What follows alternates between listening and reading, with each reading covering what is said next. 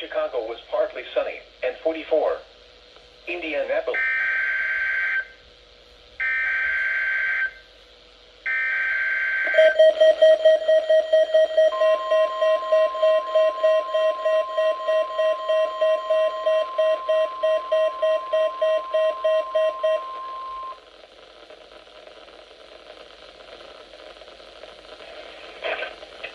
This is a test of NOAA Weather Radio's warning alarm systems.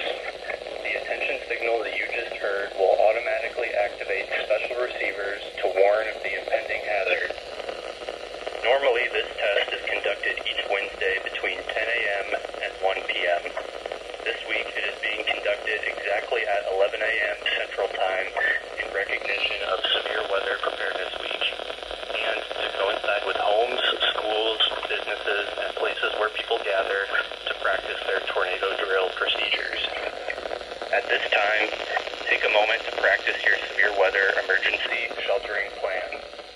At the very least, answer this question: where would I take shelter if a tornado were approaching me right now? The best shelters are in a basement or in an interior room on the lowest floor of the building, away from windows and exterior doors. It is important to have multiple ways to receive hazardous weather information. Having a battery backup weather alert radio is one of the best ways. We now return to regular programming.